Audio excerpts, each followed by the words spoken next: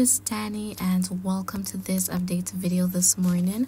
I hope you're doing wonderful, and we'll be taking a look at current weather conditions across the Caribbean and what is expected today in terms of rainfall, the wind forecast, but we'll also be talking about the hurricane season.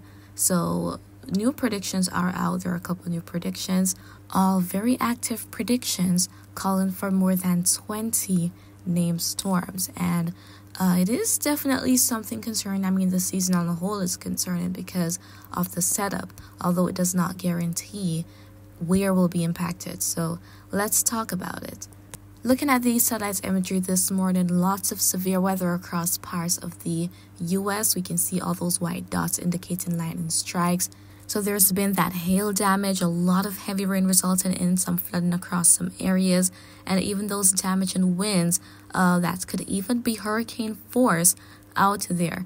And along with that, there could be tornadoes stronger than EF2. So that's the danger along the Gulf Coast today with all this severe weather developing. And as we look elsewhere, though, nothing much is really happening. Some thunderstorms here and there in the eastern Pacific near the southern Central American territories, Costa Rica, Panama.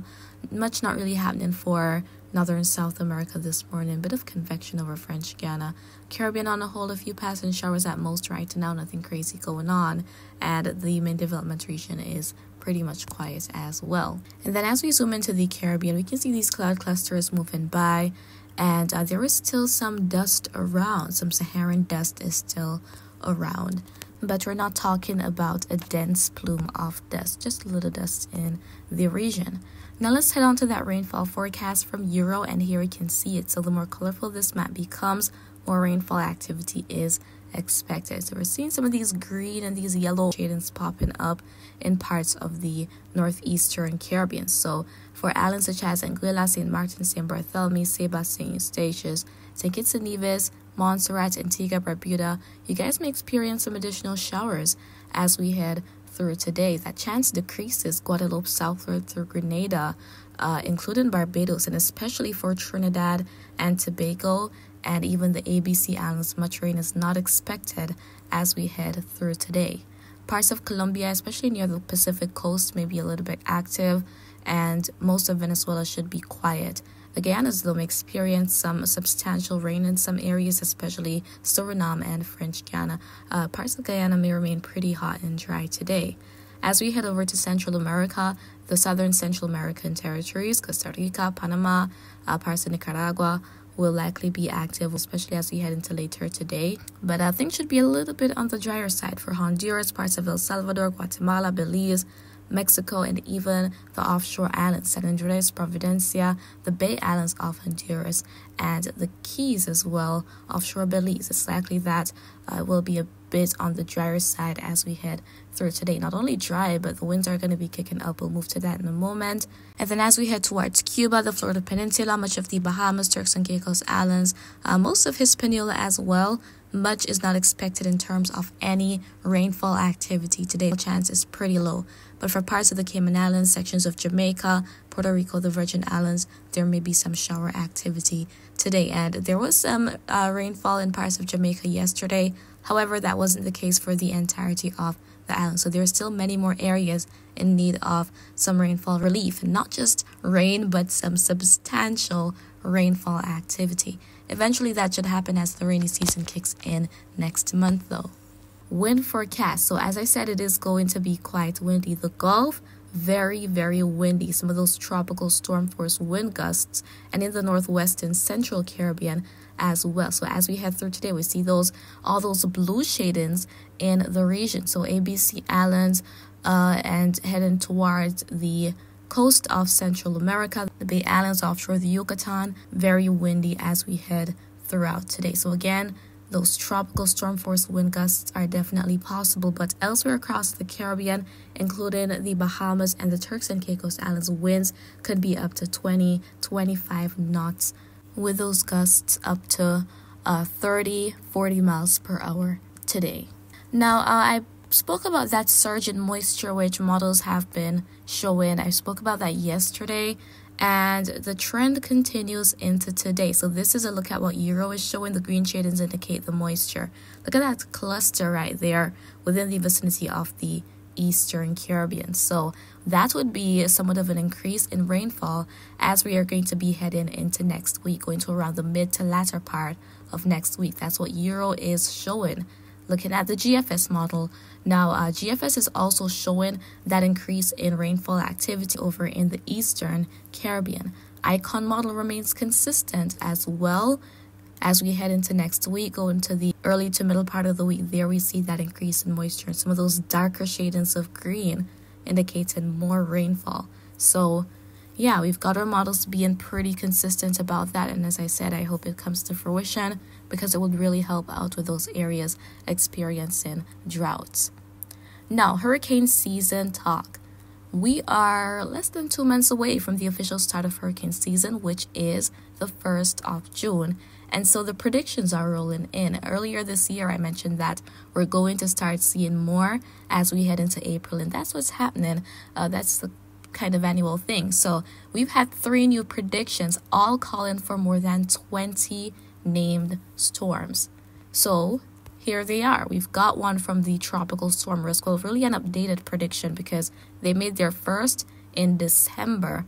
And we also have predictions from Colorado State University and the University of Arizona.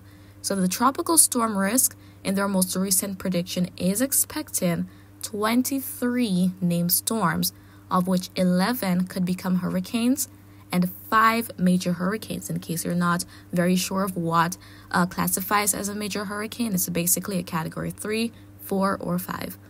Next, we have the Colorado State University predicting the same thing. 23 named storms, 11 hurricanes, and 5 major hurricanes.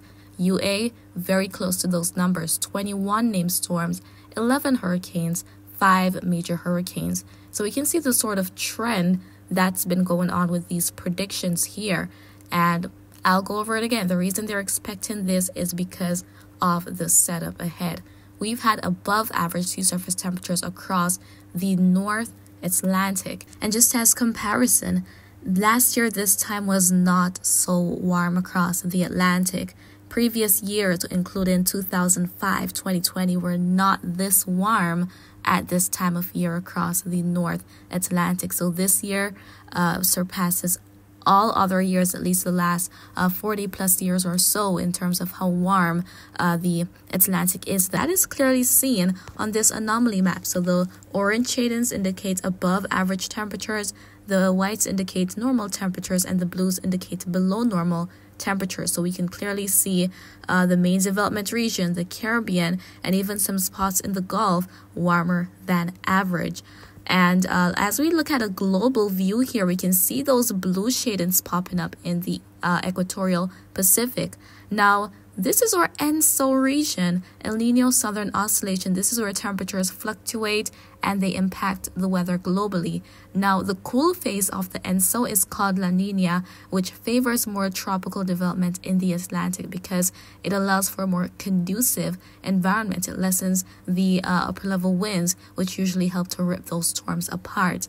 And that is exactly what we're heading to, and we can see that the hints of La Nina wanted to make her presence known very soon. So we're still in El Nino, but La Nina is well on its way, and it should set in as we head into the next couple of months. And the most active period of the hurricane season is usually late August through mid-October, and that could be very, very, very active this year.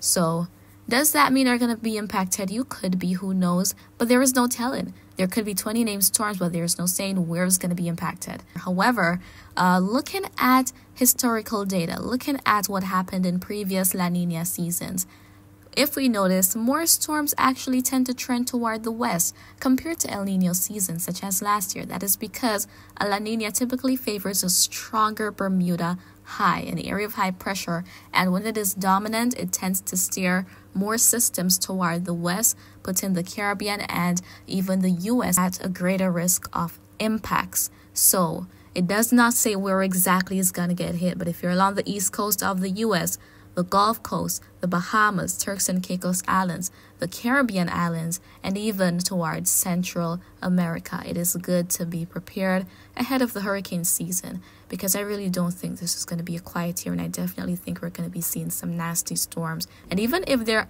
aren't a whole lot of hurricanes or major hurricanes, it only takes one, just one, to be the talk of the season, the talk of the town, if you will. So yeah, and in terms of naming, this is the list of names for the hurricane season. So every list comprises 21 names, but in the case where we actually have, say, 23 named storms, as what TSR and CSU are expecting, then we would go over to the supplemental list. The National Hurricane Center would use the supplemental list, which came into being in 2021, to name tropical cyclones. So that isn't the case where the list for the season, the designated list of 21 names, is exhausted.